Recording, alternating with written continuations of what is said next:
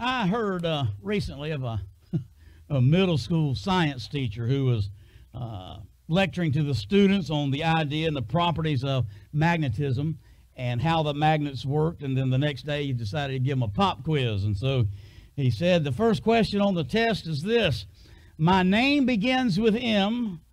It has 6 letters. I pick things up all day and I hold things together. What am I? Half the students wrote mother. I pick things up all day and I hold things together. Amen. I do want you to realize that this is for some a very difficult time. They don't like Mother's Day because of the touchiness of it and because of various reasons. But let's don't neglect to honor those to whom honor is due, the Scripture says. Amen. And so there's nothing wrong with looking at it and understanding it. Perhaps you didn't have the best mom in the world, and so because of that, you're kind of squirmish on it. I know that some who are mothers today that weren't expecting to be mothers, and so they're dealing with motherhood in a different direction. Some moms have lost the children, and therefore it's hard for them to, deal with Mother's Day, with the loss of a child. And I know when my sister went home to be with the Lord, my mom said, "This isn't the way it's supposed to work. Parents don't bury their babies. This is not something that happens." And I found that interesting. She called her baby and she was 40. So we all seem to always have that special uniqueness about it. And so some folks, some mothers are raising their children solo today, not because of choice, but because of possible death, because of possible divorce, because of possible singleness. Some have been separated because of sermons on Mother's Day. A lot of folks decide, I don't think I'll come to it. But we can't deny it. It is God designed. You do understand that, right? God designed motherhood. God created motherhood. Jesus Christ gave the epitome of blessing on motherhood when he, by the Holy Spirit, was placed into the womb of Mary and was delivered physically like every other man since the idea came upon God back in the Garden of Eden. Now think about that. If God did not expect motherhood to be a sacred thing, a special thing, surely Jesus Christ would not have become born. He would have just came down. Couldn't God have done that?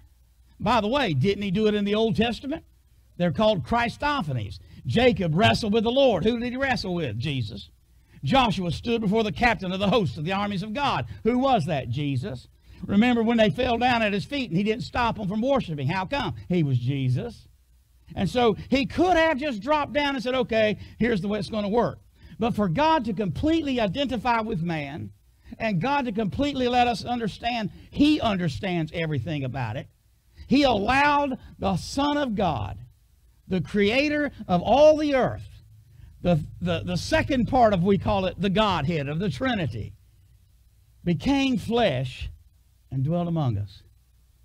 And after 33.5 years on this earth, he's hanging on a cross to be crucified for your sin and my sin. And he made 7 last sayings on the cross. Some had to do with forgiveness.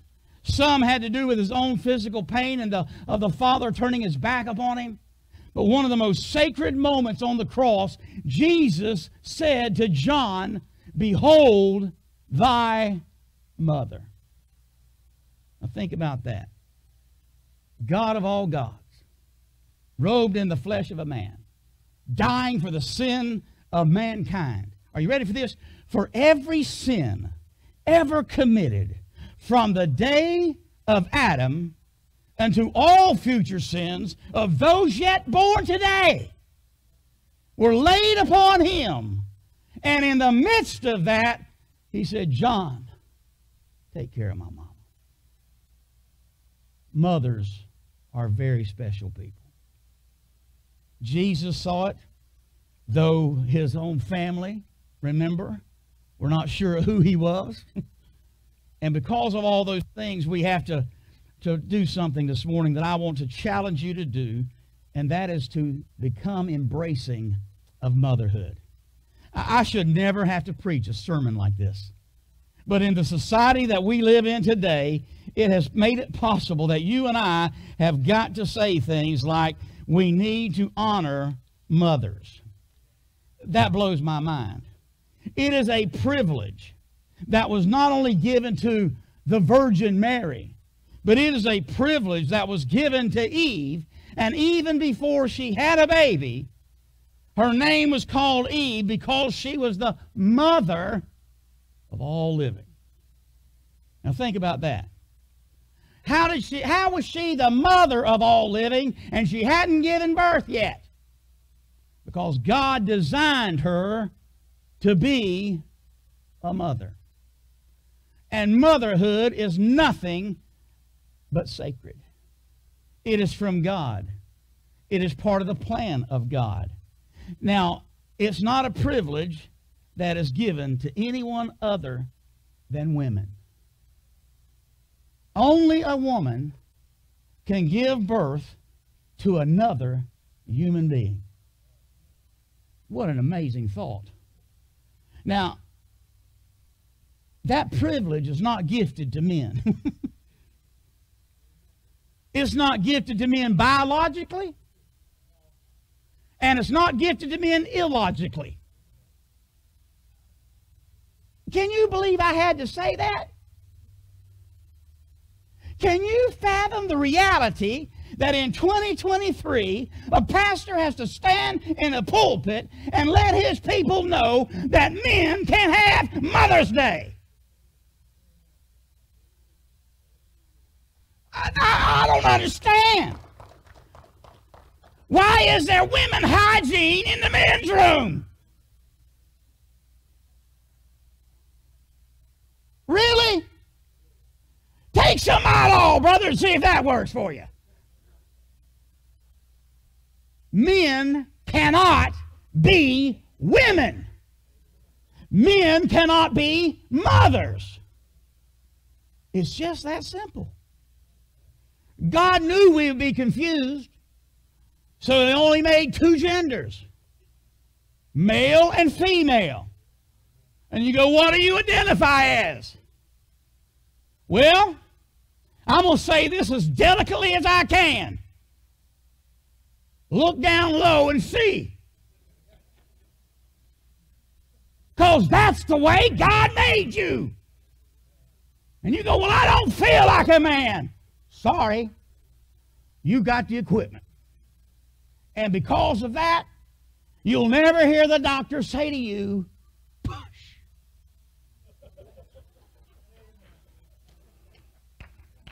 You'll never hear the doctor say, he's dilating. Unless, of course, it's the optometrist.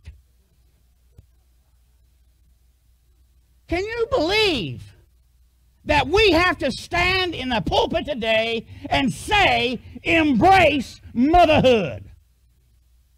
That's the very, God had Adam, God had Eve, and her first role in life, I know you ladies, some of you don't like it, but get over it, was wife.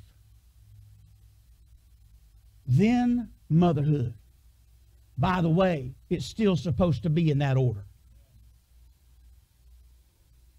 But we should embrace motherhood. We should look at it as a sacred thing that God has done, and God has done it in such a way that it's part of our weaving of our fabric of our humanity together for our country, for the world. God has designed humanity in such a way.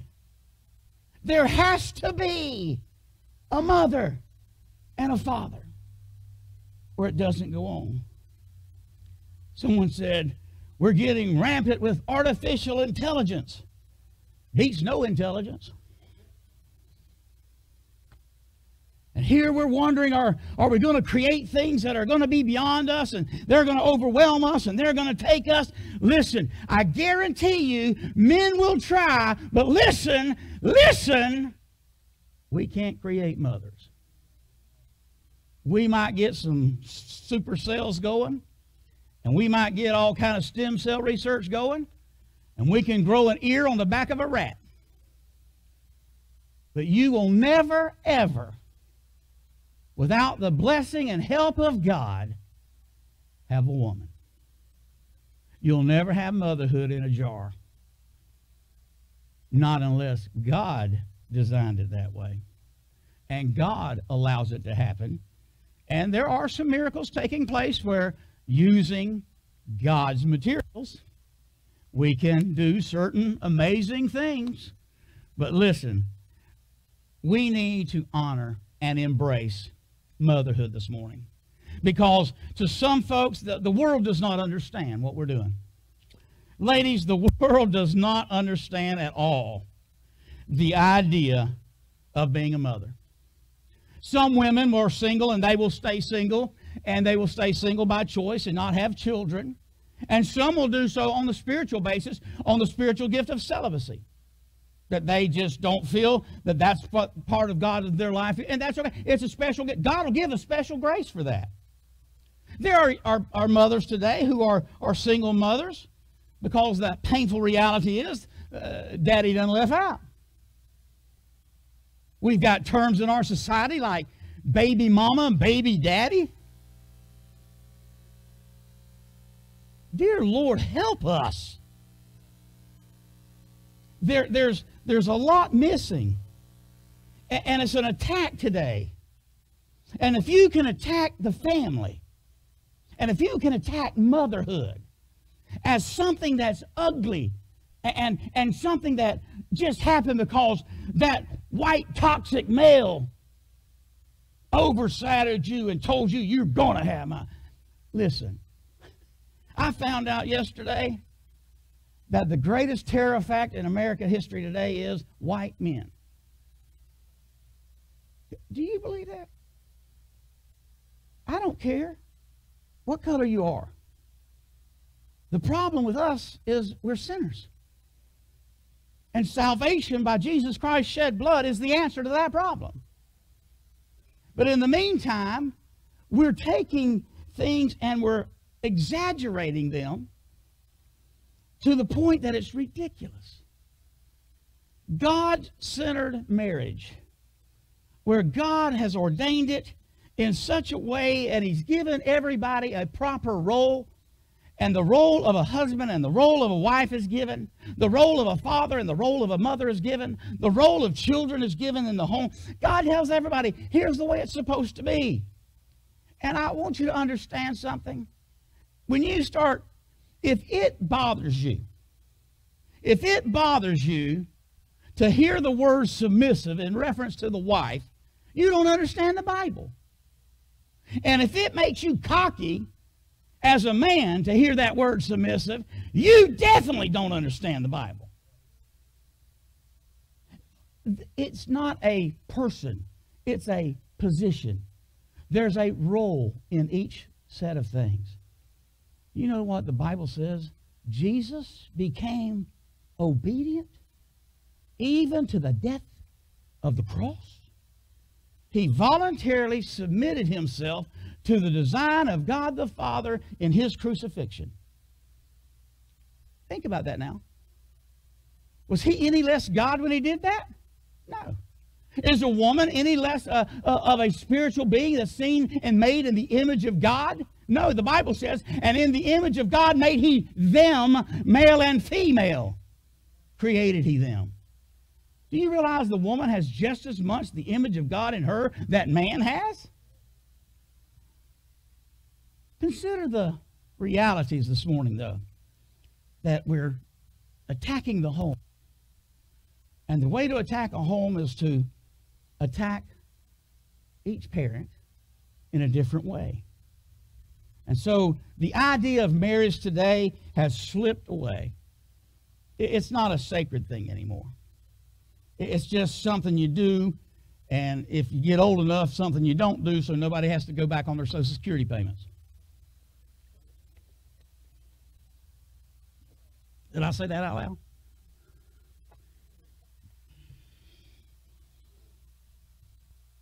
Isn't it amazing? 80-year-old people used to believe in marriage. Now they believe in shacking up. That's what they used to call it back when teenagers did it, remember?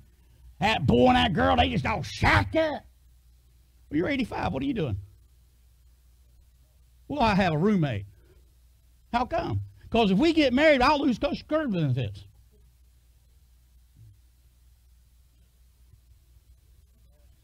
Where's the sacredness of marriage? The sacredness of motherhood. A treasured vision on raising children to become like Christ.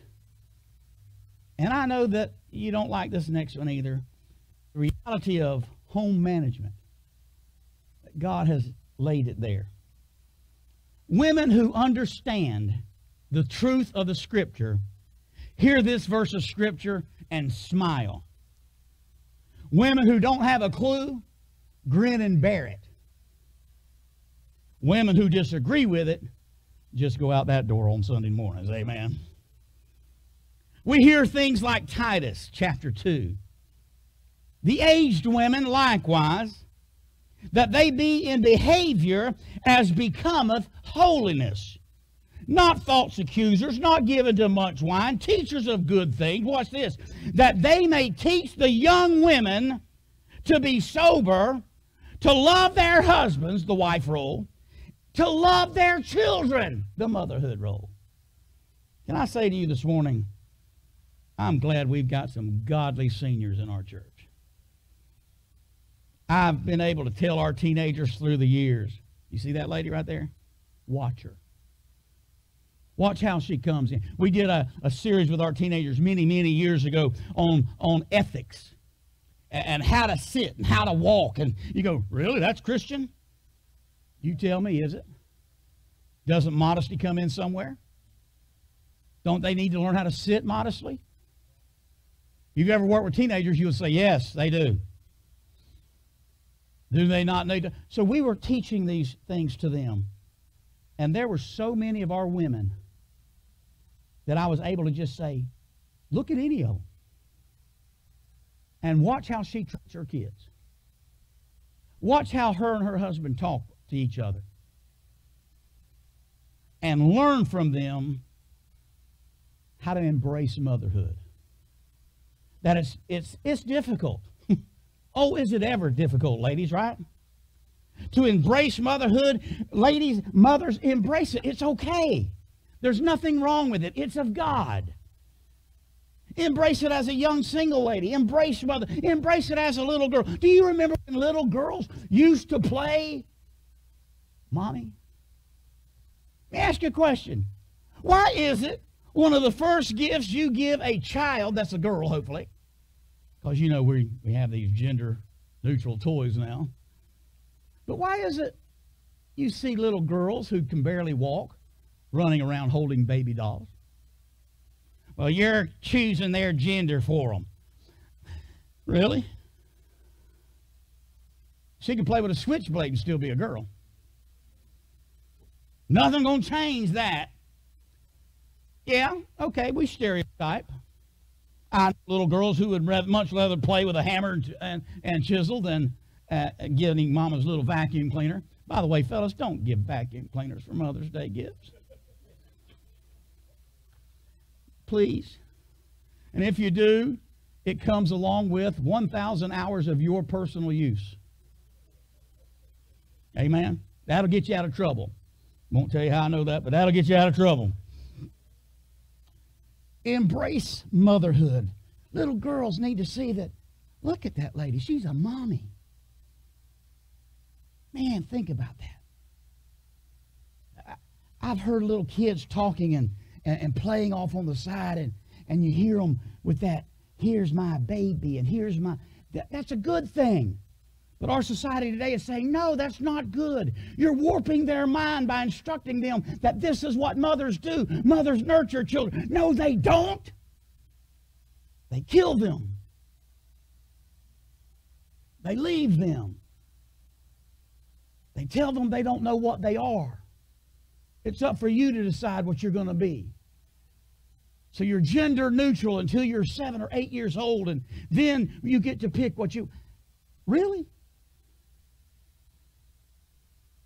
Listen to you. Confession's good for the soul, amen? I had 5 sisters. Do you not ever think I was not in a dress somewhere down the line? Most of the time, not on purpose. But I did say most of the time, not on purpose. And I hate to be the bearer of bad news. I still identify as a man. Even though I can decorate flowers. And I know what some of you are thinking right now. I can embrace my femininity, right? It's craziness that we stereotype everything and we lose what it really is. It's okay for little girls to want to be mommy. And it's okay, buckle up, it's okay to teach your little boys they can't be a mommy.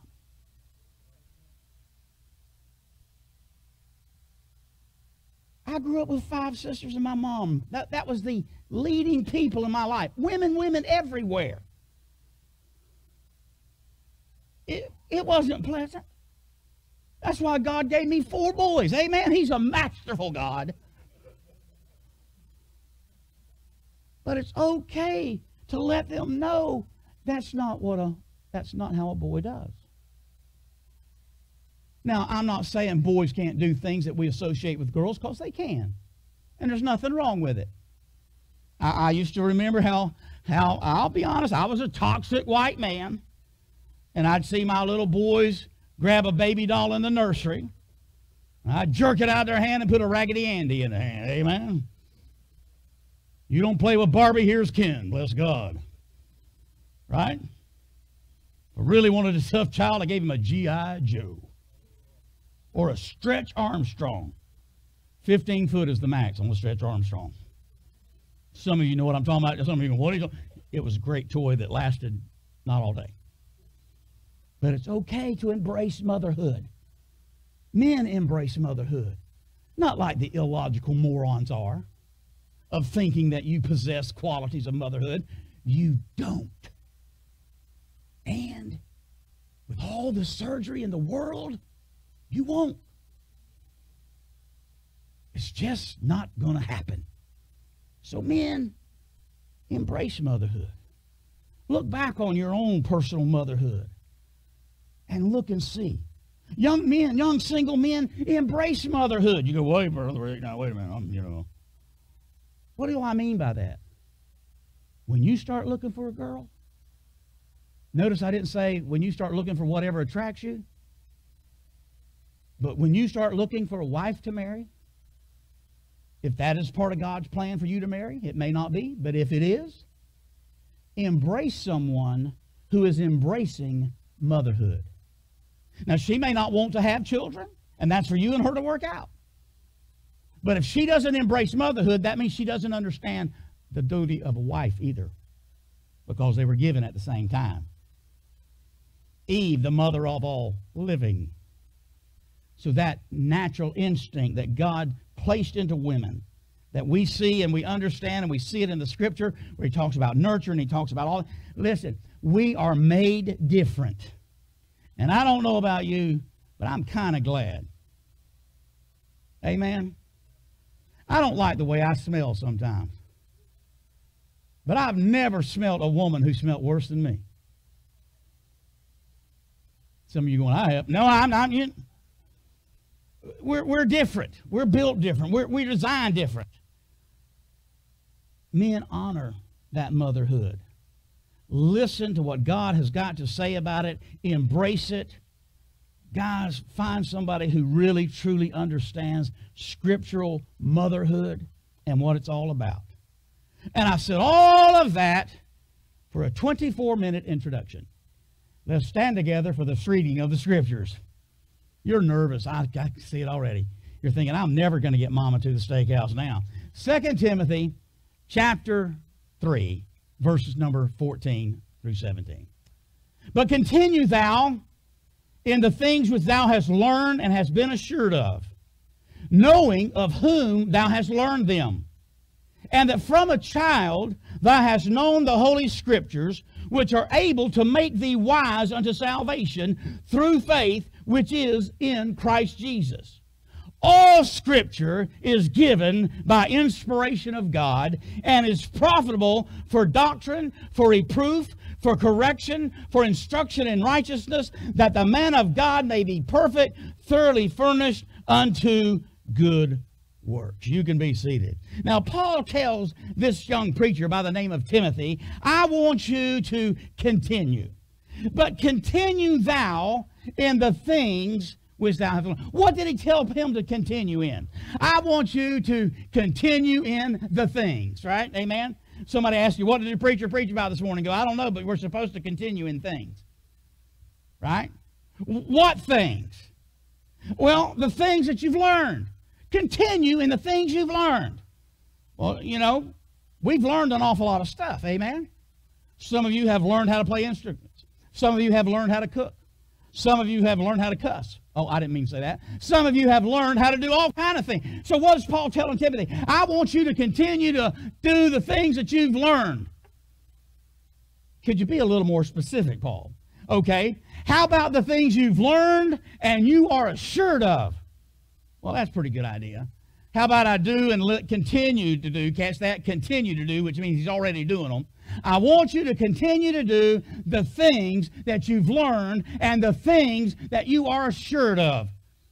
I don't like to do things I'm not sure of. Do you? Have you ever? Brother Red is wonderful to me. He's just great because he loves me in spite of me. I can open the hood of my truck and I'm not assured of anything. Absolutely. He just kind of looks at me and smiles. Like, why has he got that open? He has no clue what to do. And I don't. And in the niceness of it, he won't say, hey, stupid. No, he's nice. But Red never says, Brother Rick, continue thou in the things that you've learned and are assured of. And I'll look at the battery and I go, I know how to take that out. I'm assured of that. And then he'll remind me, turn the engine off first. Guess I didn't learn everything, amen? But that, by the way, is a quick lesson. You do learn to turn the car off before you take the battery out in a lot of cases. Paul says, Timothy, the things you're doing, keep doing them. Which things? The things you've learned. What things I've learned? The ones that you're confidently assured of. Keep doing the things that you don't have doubt of. Okay, well, what are they? Well, what are those things? Knowing who you learned them from. Oh, there you go. Keep doing the things that you've learned and you're sure of because remember who taught them to you. Well, that does help. I'll be real honest with you. I know even less about computers. Hush. I know even less about computers. But guess what? What I do know, Paul taught me. Sorry, I admitted that out loud to everybody. I've damaged your testimony. But you know, there's some things I will try on my computer, and you know why? Because I know who taught me. And if he said to do that, I'll do it all day long. He has taught me the most invincible tool on the computer is the ON and OFF button. If you're scratching your head, push it. And only that one until I get there. And I'll do that because why? Who I learned it from. Timothy, I want you to keep doing what you know to do, what you're assured of doing, because I want you to do that because where you learned it. Well, how long's he known it? That from a child. From a child you have learned the Holy Scriptures. You've learned the whole. Look at what's happened here. I've learned something from my childhood that I'm assured of because I know who I learned it from. Therefore, I can trust who I learned it from because I know it's true and I can live my life based on what I'm doing. And what was it he learned? The Scriptures.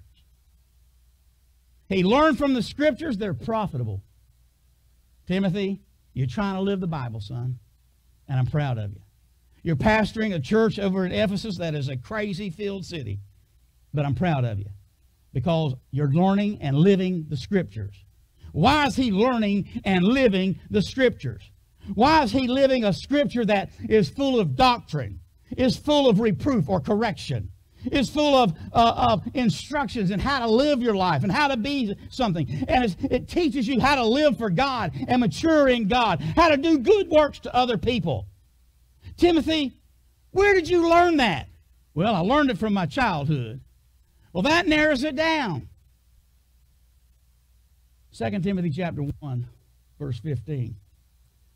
Paul writes to Timothy and he says, when I call to remembrance the unfeigned faith that is in thee, which dwelt first in thy grandmother Lois and thy mother Eunice, and I am persuaded that in thee also. Embrace motherhood. A lady by the name of Eunice embraced motherhood. A lady by the name of Lois embraced motherhood. In fact, Eunice and Lois, all they had was Old Testament scriptures. In fact, in just a moment, we're going to find out that they're Jews. And so they have Jewish belief system. They believed the Old Testament. They believed in the coming Messiah. They believed he's going to come one day. They believed in the Ten Commandments. They believed in raising children the right way. They believed in training up a child. They believed, in fact, Grandma Lois was able to claim this promise found in Psalm 103. But the mercy of the Lord is from everlasting to everlasting upon them that fear him, and his righteousness unto children's children. Lois, because you're righteous, watch what God will do to your grandbabies. Thank God for godly grandmothers. Thank God for godly women who pass the torch along to their children, and now they get to see their children's children. Brother Peterson over at Lake City, and I'm sure I've shared it with you before, he used to tell me, you're not raising your children, you're raising your grandchildren. You understand that? Because what I teach Josh and Philip, what I teach Micah and Zach, is what I will see coming out in my grandbabies. And I've seen it already. I've seen it already. Y'all see it every Sunday night when I turn on the PowerPoint. And there's 2-year-old Pearson. He's 9 now. 2-year-old Pearson doing this. I love you. Took a picture of it. Bless God, it's on my computer. That's my screen. Where did that start? When Josh was a baby, I used to do this to him every time I leave the house. He'd run to the window, and the window was just a little taller than him as he would look out, and you could see his eyes. And you see his hand. Telling me he loved me. Where does that come from? Training. Eunice could claim the proverb that says, train up a child in the way he should go, and when he's old, he'll not depart from it. And guess what? Timotheus is a 3rd-generation Christian. What happened? Watch this. Watch the walk of his faith. In Acts chapter 16, verse number 1, it says, then came he to Derbe and Lystra. And behold, a certain disciple was there named Timotheus, the son of a certain woman which was a Jewess, and believed. Did you catch that? She grew up in Judaism, and she has accepted Jesus Christ as her Savior. She believed, guess what? The Old Testament scriptures that said the Messiah is coming, and she believed when Paul got around on his first missionary journey, he said, let me tell you who that is. That Messiah was Jesus Christ, and she said, I believe that he was the Messiah. Lois looked at her daughter and said, Eunice, what do you think? Eunice said, I believe that he's the Messiah. And so much so, Timothy comes. Listen to this. She was a Jewish and believed, but his father was a Greek, which was well reported by the brethren that were at Lystra and Iconium. Did you catch that? What's the missing element of Timothy's faith? It points out his mom was a Jew. So that means she believed in the monotheistic God. She believed in Yahweh. She believed in Jehovah God. But see, that's the battle that was going on in her society that she was living in. And in her society that she was living in around 40 AD-ish time. And something strange had begun to happen during that time. The Greeks were rising up in great power. And so here is this beautiful young Eunice, and she marries a Greek, which is another term for Gentile, which is another term for those who believe in the Greek culture. Philosophy, logic, higher learning of intellectualism and education, fathering up of things of the Epicureans, who were those who believed that must be pleasurable. Life must have pleasure. You only live once, right? Grab all the gusto you can. Or there were the Stoics. Now this is blow your mind. At the other end of it is they believed in nothing but pain. You can't enjoy life. Life must be miserable. So here in the Greek culture they had polytheism. In fact, remember Paul on Mars Hill? What did he say? I declare unto you the unknown God. You got so many idols around here, you got one, so you just don't take one God you might not worship. They believed in, are you ready for this? The taking care of Mother Earth. For earth is God, and God is in all things, and all things are in our deities. Therefore, we must take charge of the earth. They became the early climate change people. I wonder how many years they said it was going before it blew up. Amen. By the way, AOC, we're approaching 12. I know my God's got at least another 1,007 years left for this place. Amen. If the rapture takes place today, 1,007 years still before the elements melt with fervent heat. There will be climate change. I promise you that one. In fact, the Greek philosophers used to say, there is no Greek philosopher in his right mind who would believe that a deity would enflesh himself. A direct slur on what John said. And he became flesh and dwelt among us. And we beheld his glory. The glory is the only begotten Son of God, full of grace and truth. You see, Timothy's father is an unbeliever. Timothy's mother believed, and she trained up her child to believe.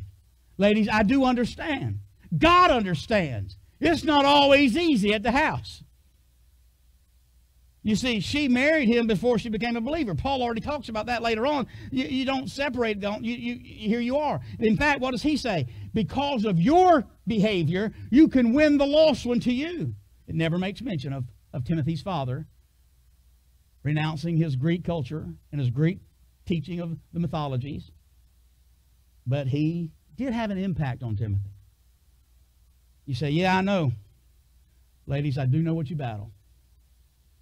When you can't get your husband to come to church, then you try, and then it spurts and pieces and comes and goes, and then you got those who they want to sit there and argue at you, and then the first thing they want to do is throw God in your face and tell you all about things, right? Welcome to Eunice's world. Now watch this. How much impact did his Greek daddy have on him? Number one, Timothy's a Greek name. It means honor of the gods. That's what Timotheus' name means. That's Timotheus in Greek is honoring the gods. But when you shorten it to Timothy, it means honoring the God. Guess how many times he's called Timotheus? Just a few. Most of the time he's referred to as what? Timothy. But wait a minute, there's something even else that goes on. You ever wondered what an impact a mother who's embracing motherhood and she has to fight at the home for religious teaching and spiritual guidance, and she's not getting any help from that fellow who calls himself dad? How do I know that here? Because in Acts chapter 16, when Timotheus comes to Paul, and he talks about his mother Eunice, and he talks about her in the other chapters about teaching him the Scripture. There's something that Paul does that rattles some cages because it's questionable on he was trying to make Timothy keep the law or not keep the law. And there was a great debate, and I won't go into what the debate was all about. That's not the issue this morning. The issue is this. Timothy, half Jew, half Greek. What religion did he grow up in? He was not circumcised. In Acts chapter 16, he's a grown man, young man. Paul has him circumcised because of the culture that he's dealing with, to show them, I will claim my Jewish faith and heritage, but I will claim Christianity and faith. But I am a Jew. I am a Messianic Jew. Did you catch that? Greeks would never have had. Why? Because that was the covenant relationship between God and Jehovah, God and Abraham. Not just the nation of Israel, but Jewish faith. 8 days after Jesus' birth, where was he at? Getting circumcised. Why? Because that's what the Scripture said to do. Guess what Eunice had? That's all the Scripture she had. And here this woman raised her son, not being able to let him follow her faith that she was trying to lead him in, that said there's a Messiah coming one day. She had to raise him quietly, teaching him the Word of God, which the only thing she had to teach was what? The Old Testament. And she taught it to him. She taught it to him so much that here's this young, cute little girl who marries this Greek guy. And guess what? About 33 A.D., Jesus ascended. In 37 A.D., you have Acts chapter 9. That's where Paul gets saved. In 49 A.D., you have Timothy joining Paul in Acts chapter 16. You ready for that? Christianity had only been around about 20 years. 20 years. How old do you think this kid is? His mother trusted. His grandmother trusted. They took the Word of God and taught it to him so that he trusted. Here is this young lady who has heard the Word of God all of her life about sacrifices and living this way and the Passover, and she believed in all of that. And then the Apostle Paul comes in one day and says, let me clarify all this. His name is Jesus.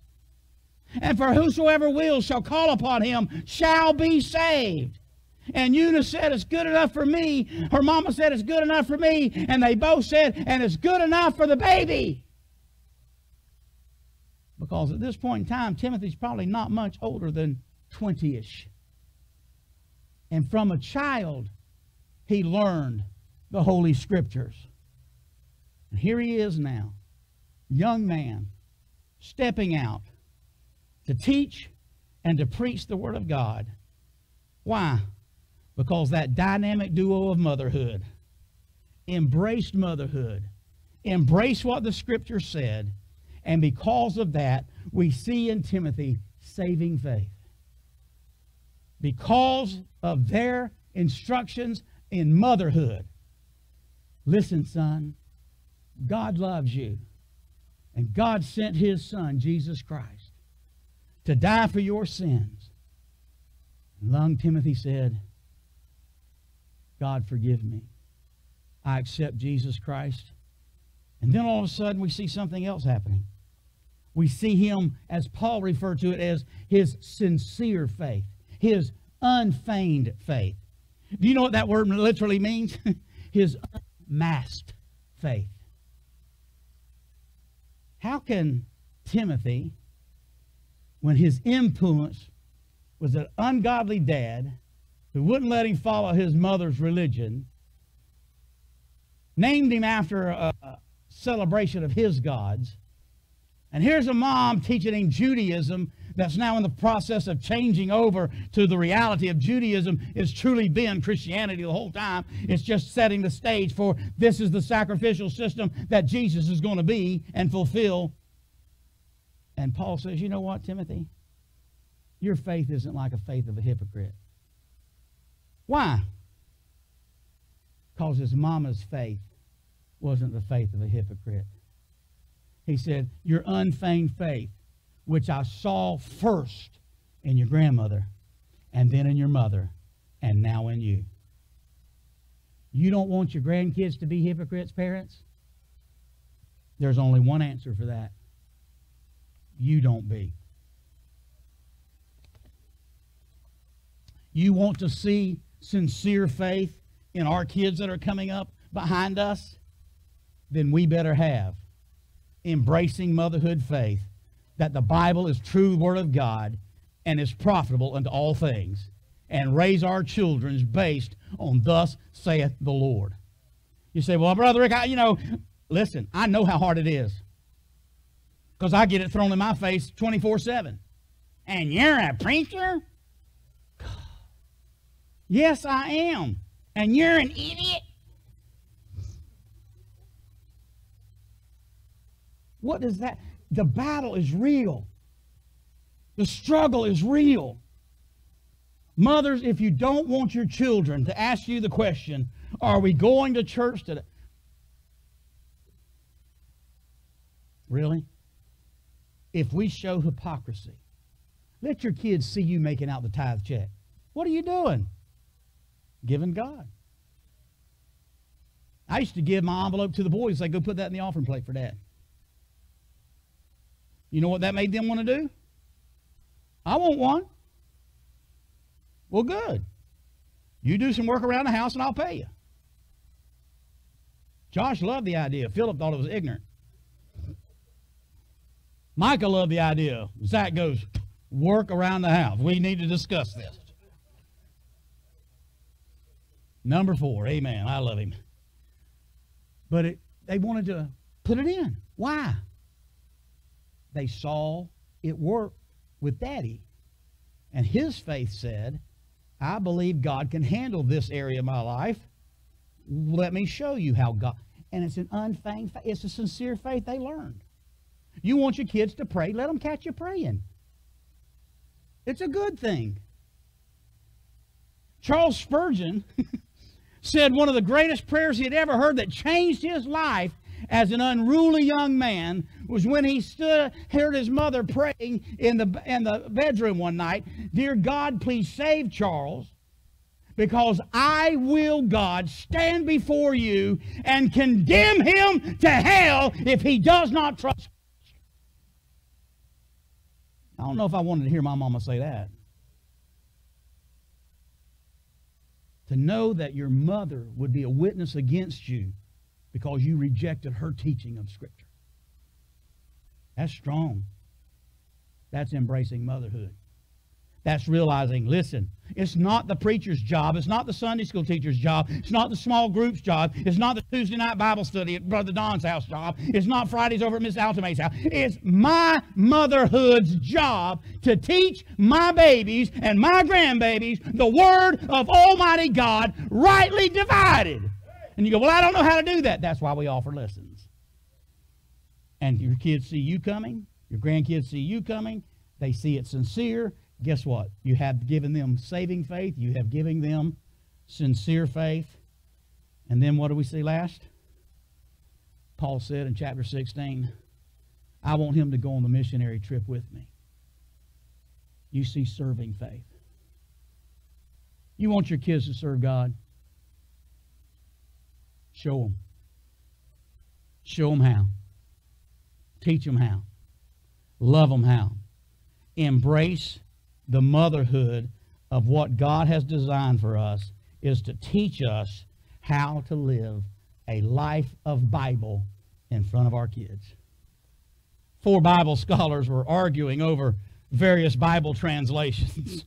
One said he preferred the King James, that guy already, because he loved the beauty of the Old English. Another said, I like the Revised Standard Version because it seems to be easier to read and less of it to read because they take stories out of it. Another said, I like the Living Bible because it makes absolutely no sense and I don't have to use it. And then the fourth said, I like my mother's translation. They started laughing at him. And he said, yes, my mother had a translation of the Scripture, and my mom lived the Bible before me every day of her life. You want to know chapter and verse? Listen to Grandma. How does she handle gossip? Listen to Mama. How does she handle a broken heart? Listen to Mama and listen to Grandma. And by the way, they don't have to be biological either. You say, really? You ever notice what Paul called Timothy in the Scriptures? My son. But you know what? There was a gentleman one day who was watching the crucifixion of Jesus Christ, and Christ fell down. And they told this young man from Niger, you carry his cross. And his two sons were there. One, his name is Rufus.